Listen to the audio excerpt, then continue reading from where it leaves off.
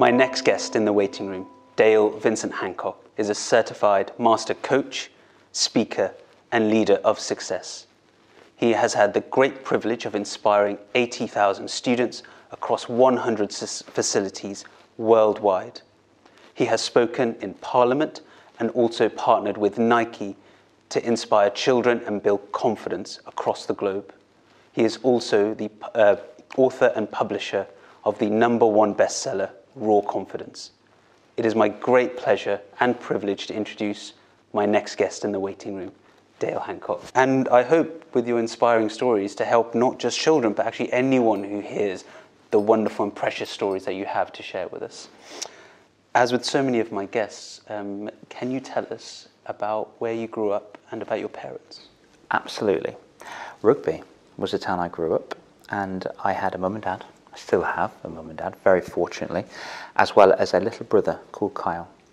And it was a very humble household, and it was full of love and joy. So my dad has always been there, and he will always be there for me. He's my one solid rock, and my mum, let's not forget. But my father was the one that always dropped me off to sports clubs, karate competitions, swimming competitions, all of them, always been there for me. And his love for us is unquestionable, and he is one solid role model for me personally in those realms. My brother, so my brother, we've always had a sibling relationship, and I love him absolutely dearly. And I've always been there for him. But one day I wasn't Sukh. In fact, I wouldn't say one day, I'd probably say for 1 year I wasn't there for him. So in his late teens, it was obvious to see that his sexuality wasn't straight. He was gay. Still is, funnily enough. And he was carefully coming out of the closet by hoping that we'd stumble across it ourselves. We did, and I wouldn't want anyone to know, all my friends to know, that my brother was gay. I was ashamed, and that amount of shame back then is mere fibres compared to the shame I feel for saying that and admitting that. And he was coming out of the closet, and I was never there for him. My mother was never there for him. And one day, we still had conversations with each other. We were still talking. I was still fine with him. I never really processed what I didn't do. You know, sometimes inaction is an action, and that was the case with my brother. And I thought, you know what, I'm there for him now, it's okay, I'm all accepting. We're in our 30s, I'm in my 30s, it's fine, he's great, he's happy, I'm happy. And then I was watching a movie called Love, Simon, which was a boy who unfortunately got his sexual identity stolen from him. And it was bizarre because I was laying on the couch actually with Laura, and the boy, Simon, came out to his friend, and I felt a warm sensation trickle down my cheek. That's weird. That's strange. Anyway, I'll carry on watching. And I was cuddling my partner like this, and she was facing the TV so she couldn't see anything. And then he came out to his mother. Simon came out to his mom. And the pain in my throat was insane. I was really fiercely trying to hold back the tears and the lumps. And what baffled me most was the confusion as to why this was happening. It was like I was fighting against what was right. I was fighting against the love that I've always had for him and always been there for him. But because of my narrow-minded, dogmatic views based on other people's opinions, my peers, I decided to ignore that and just think, no, let's go for that, because I wouldn't want anyone to think less of me because I've got a gay brother. That's crap, absolutely crap. And it just all purged and all came out, and I'm so thankful it did. And every single time I bring that up, I can still feel it inside of me, which just reminds me, and I have his birthday to Roman numerals on my shoulder just here to remind me that he's not a chip on my shoulder, he's an angel. on my shoulder that reminds me to be open-minded.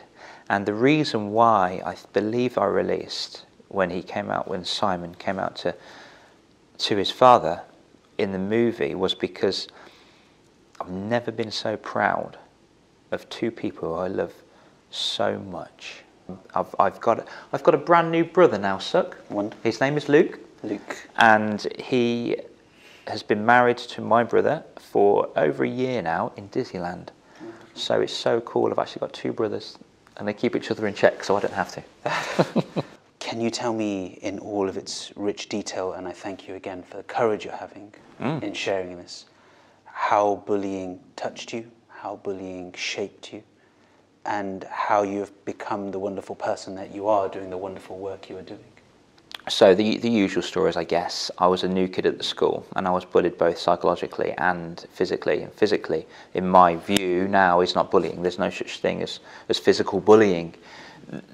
That's physical abuse. If I was to punch somebody in Tesco, no other supermarkets are available, but if I was to hit somebody in Tesco, I would expect to be arrested and press charges. Why on earth is that not happening in schools? Slap on the wrist? No, not even that. A detention. They don't learn anything from that. And both need guidance, the victim and the bully. In fact, I went the other way. I turned into the bully. La. And the reason why I did that was because I thought, actually, if I bully him, then he won't bully me. And I didn't realise what I was doing, but what I was doing was pushing people further away from me, because who wants to be friends with a bully? Nobody wants to be friends with a bully. Until it kind of like backfired on me, and when I was growing up, when I got into the industry of education, I was bullied by a deputy head. And, well, that's normal, because I was bullied when I was younger, so this is normal behaviour.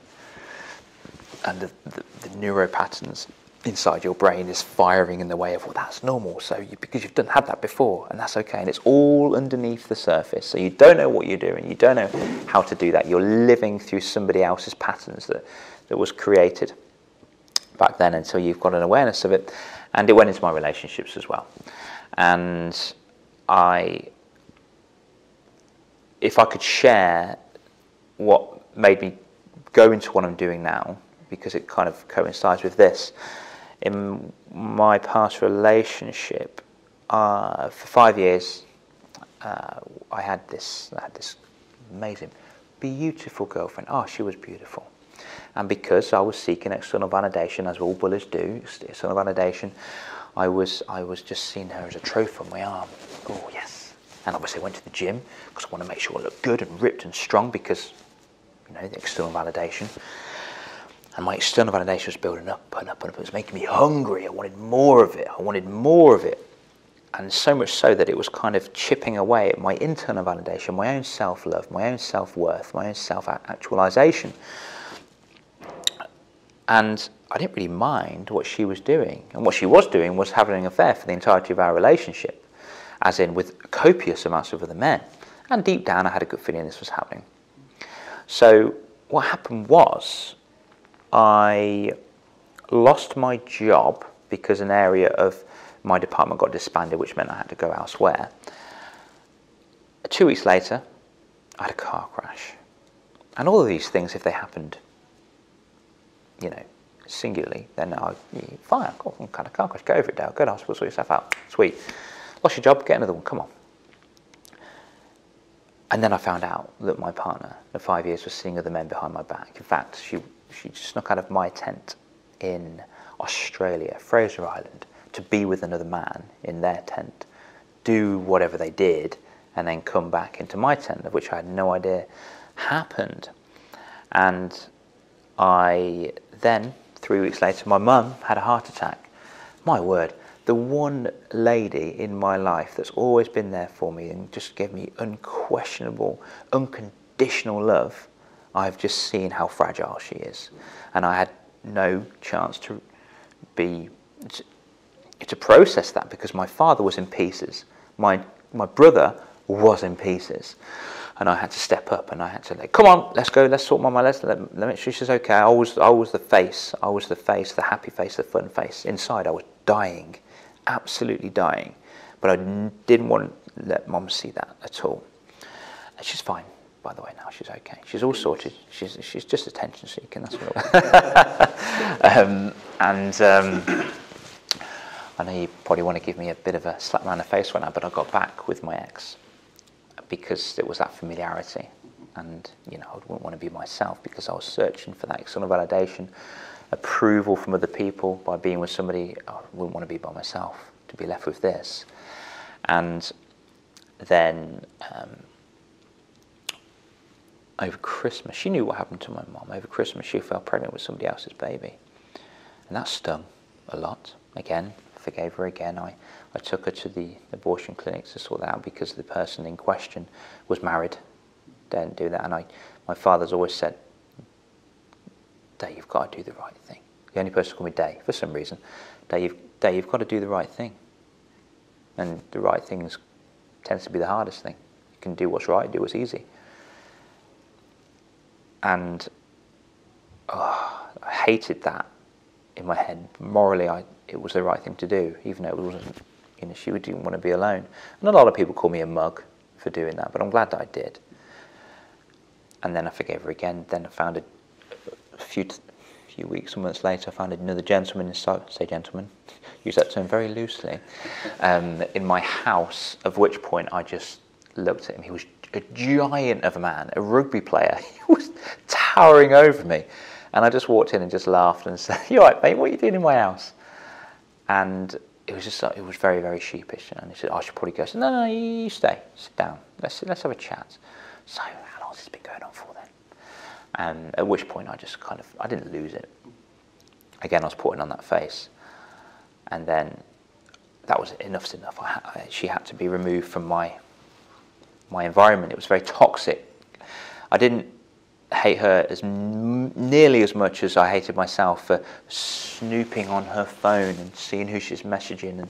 And actually, at one point, this is what it drove me to. I got her phone, I connected a charger to my computer, and I downloaded some software to find out deleted pictures and deleted messages.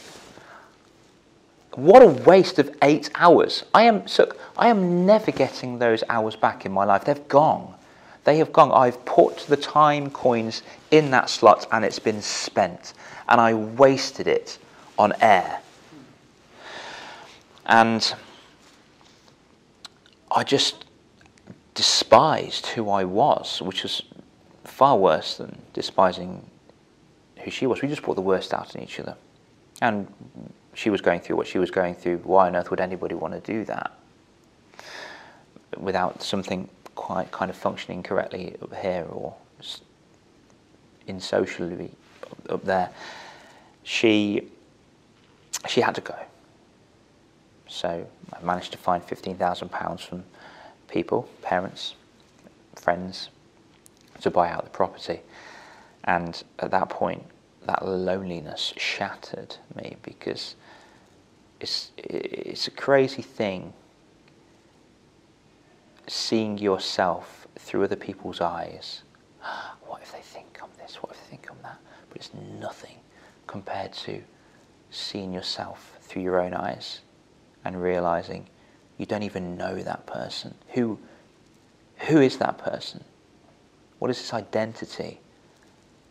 And I just saw blankness, like blank, dead eyes. I can't really, there's no other way to put that. No, I just went downhill. I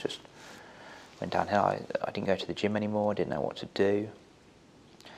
And randomly, to cut a long story short, a video on YouTube by Tony Robbins popped up. You're the power of your mind, rah!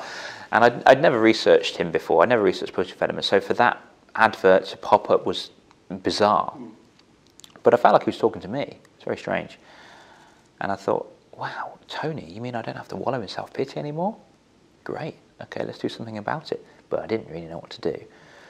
So I stuck to what I found familiar, which was going to the gym and going to working out. And randomly enough, there was a chap there who I knew of, wasn't really that close to, who studied neuro-linguistic programming, was a master trainer at NLP.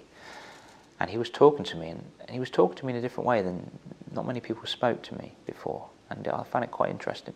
And I asked him if I could train with him. I said, "Dude, can I train with you? It's like whenever you train, if that's okay." He said, "Yeah, of course you can, mate. That's fine." I didn't want to train for him to lift weights. I knew how to do that perfectly well, but what I didn't know were the words, his mindset, his thoughts, his beliefs, his values, his morals. I didn't know that. I haven't heard of that before. It's very profound. And what was odd, he was younger than me, an old soul. And it was it was almost as if he shone a light in an area of my brain I never knew existed. It's like I was using 1% of my brain. I was now using 10%. You can't use 100% of your brain. It'd be great if you could. And he recommended his coach, so I got a bit of coaching from him. I was fascinated. I went on an NLP course, spent whatever I needed to spend on it, and he changed me. His name is Bevis, a beautiful man. Oh, such a kind soul, wonderful. And I was getting my confidence back. In fact, I didn't really have any confidence to begin with, really. For me, it was all a facade. It was fake confidence. So I was getting this unknown feeling inside of me, but it felt good. It felt very good. So I wanted to use it. So I thought, you know what? I just wanted to go on a TV game show. That would be fantastic. I'd love to do that. So I applied for Ninja Warrior. I didn't get on. I applied again. I didn't get on. And I was like, oh, okay. But then ITV rang me up and said, "Dad, we love your videos. Why don't you apply for this show instead? It's called Cannibal." So, wow, okay, what's it involve? So it's a bit like Total Wipeout. There's 4 activities, water-based activities. It's set in Malta. I'm in. That sounds great. I'm in. So they took me to Malta. I went through all the stages, passed all the stages. It was really brilliant. And I remember on the plane, flying over there, I need to have 3 intentions, because my coach always said that. So what's my first intention? To have a ridiculous amount of fun. To meet new people and speak to a girl, because girls, Sukh, freaked me out. They were all devil women in my eyes. All of them were, apart from my mum. And to win, because my mum always said to me, "Dad, I don't care if you lose. I don't care what happens in a competition or whatever, as long as you aim to win. You go in there and aim to win." And she's always said that to me before she knew I was going on this TV show. So those were my intentions. And it was strange, because on the bus journey from the airport to the hotel, I had a GoPro, and I thought, you know, I'm going to fake confidence. I'm going to fake it. No one knows me here. I don't care. Whatever happens, happens. And I got up with my GoPro, did a selfie video. I said, "Hey guys, who's going to win this? You know, you're not going. I'm going to win. Oh, where are you from? Really? I'm from here." And we were just talking. Conversation led to, "Who wants to do a workout on the beach?" Unbeknown to me, Malta's how many beaches? And people were piping up, and then this girl pipes up, and she was the opposite looking of my ex-partner. For me, that's amazing. Blonde hair, green eyes, amazing. And she said, "Oh, I'll come to do a workout with you on the beach."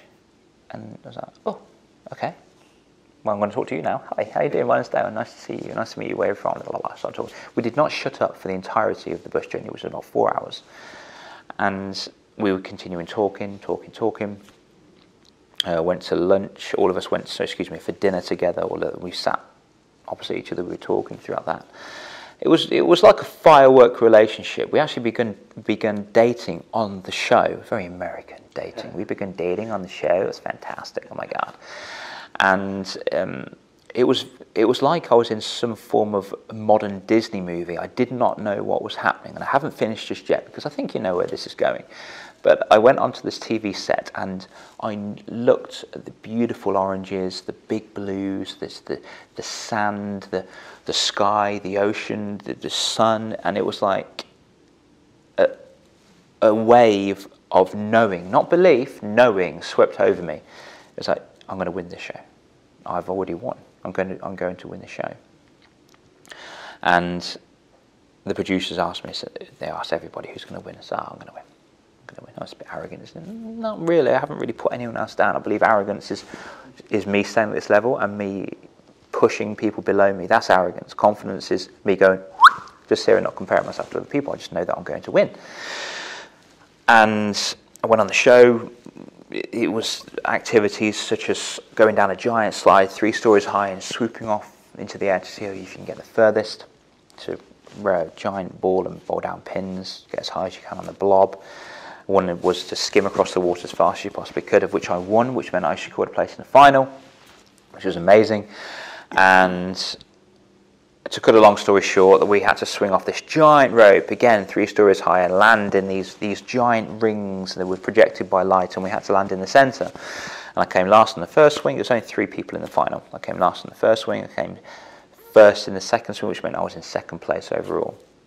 And I just relaxed, because the final swing, the centre ring reduced its size by 50%, and it was moving all over the place. I just timed it perfectly, landed bang straight in the middle.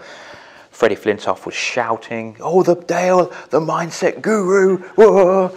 And Frankie from the Saturdays, Maya Jammer were there, and Maya Jammer was supporting me, so I was super stoked about that. Radzi from Blue Peter, and I just remember celebrating almost half-assed, because I knew it was going to happen.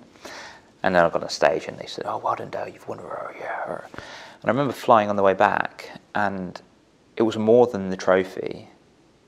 I actually found something that has been with me the whole time, because I said that I'm going to fake confidence. There was no faking about it. That was the real me showing up.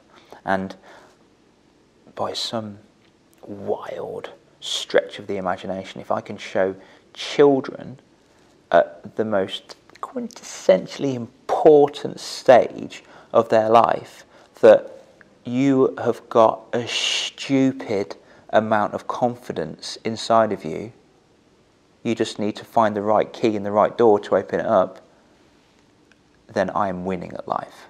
And that's what I wanted to do. No, I didn't. I don't take kids on a TV game show to find it, and there's my methods to do that via NLP, CBT, and silent therapy, as well as the physical sports that I'm qualified to coach in. I found the best way to do this is to combine physicality and psychology together to build those stronger neural patterns of confidence in their brain. And it was crazy. I won the whole TV game show. I got the girl, all because of a change in my own self-actualization, self-confidence. Self-confidence is the opposite of self-consciousness in my mind. I wanted to be the hero of my own movie, and every single day since then, I have been the hero of my own movie. If I'm going to write a book about myself, I'm not going to give you the pen. You're a great man, I love you to pieces, but I won't give you the pen. I'm going to write my own story. Thank you very much. Which was wonderful. And I'm again, it was a firework relationship with this girl. We're not together anymore. She lived in Manchester. It was too far away, which was wonderful. I got back to where I live, and I just loved my own company. It was amazing. And when you love your own company, when you start to love yourself, certain people gravitate into your life. And I'm so blessed and fortunate to have Laura, who is just amazing. She doesn't know this because I've never told her. Perhaps I should tell her. But she's a bit of a role model in my life as well, what she's had to endure. So, it was like a modern Disney movie, which I got to live because I got out of my own way and I found my own confidence. And I want to show children how to find their confidence, because I believe confidence is in the eye of the beholder. It's relative to everybody. But children don't really get the chance to explore their own thoughts, understand who they are, and understand, well, actually, Frankie has just called me an idiot. But is that because he thinks he's an idiot? And I can tell you that is a fact, because you in order to project a thought to somebody, you have to see it in yourself first, and that works positively as well. So I've said, I think you're fantastic. So in a roundabout way, I think that I'm fantastic, and I am, because the chances of me being here are so slim and yourself as well. And I attempt every single day to make at least 5 people smile. So if a child is going through bullying, they must first understand that give yourself a break. It's not about you, it's about the other person. Understand your body language, because if you were to turn yourself into a target, the bullying is going to continue. They say if you laugh for long but still have that security in yourself that you know yourself, 3 times the bullying will stop. And children do come to me and say, well, Dale, what about physical bullying? Oh, that's not bullying, that's physical abuse, and that needs to be reported straight away. Yeah, but I'm a snitch. I would rather be called a snitch than suffer that. We're all very proud of our healthcare service here. What would you say, given your experiences, given what your mum had to go through, and heaven forbid anyone who's had to lean on healthcare professionals to help themselves, what would you say to NHS workers, to healthcare workers in this country? Oh my gosh, thank you for being the backbone. I mean, yeah, they get paid, it's a job, yay, well done, fantastic. But there's a certain amount of difference in them.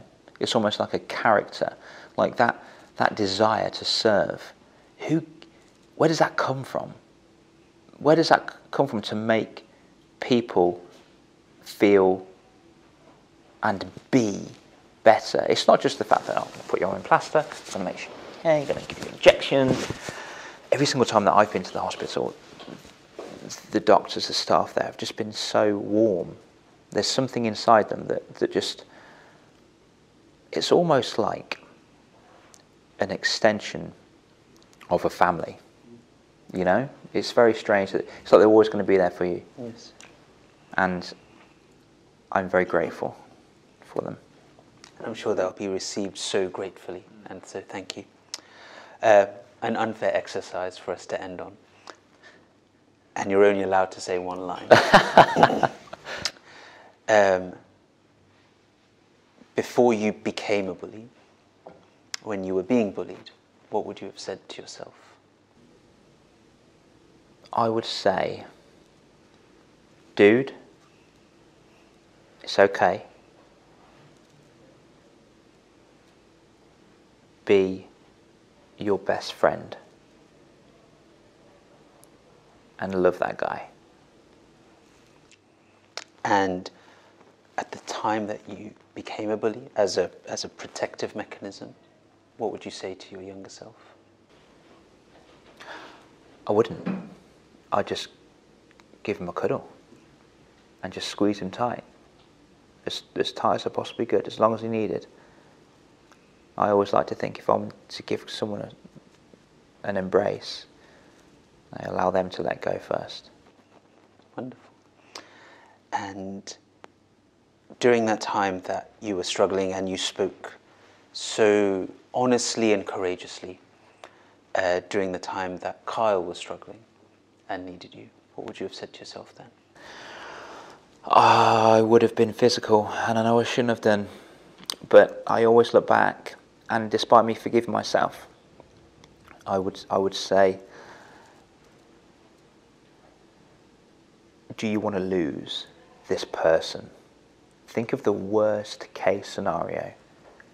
Do you want to lose this person? And then I just walk away.